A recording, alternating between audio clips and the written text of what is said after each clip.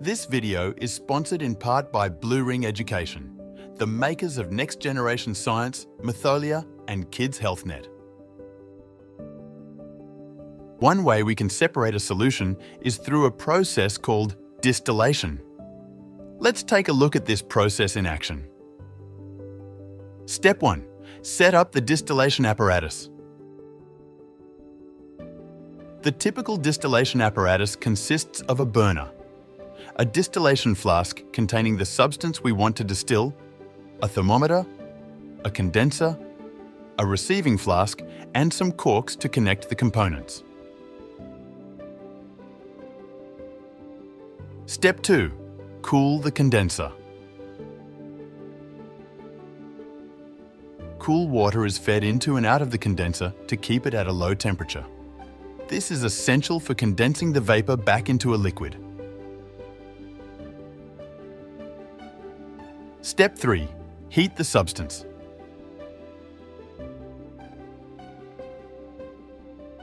The burner is used to heat the substance we wish to distill in the distillation flask.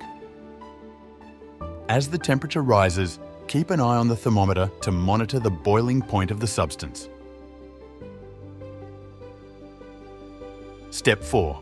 Vaporization. As the substance is heated, it begins to evaporate and boil, causing vapor to rise from the liquid in the distillation flask. Step 5. Vapor enters the condenser. The vapor passes through the neck of the distillation flask and enters the condenser. The condenser is kept cool by the circulating water, which causes the vapor to cool and condense back into a liquid. Step 6. Collection of the distillate. The condensed liquid, known as the distillate, drips from the condenser into the receiving flask. This distillate is the purified substance that we aimed to separate from the mixture in the distillation flask. Step 7. Completion of distillation.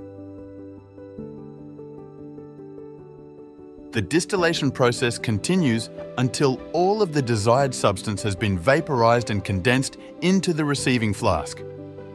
The substance remaining in the distillation flask, which has a higher boiling point, is called the residue or the still bottom. By carefully controlling the temperature and collecting the distillate at the appropriate boiling point, we can separate and purify the desired substance from a mixture using the distillation apparatus. This method is widely used for various purposes, such as purifying water, perfumery, and the production of essential oils.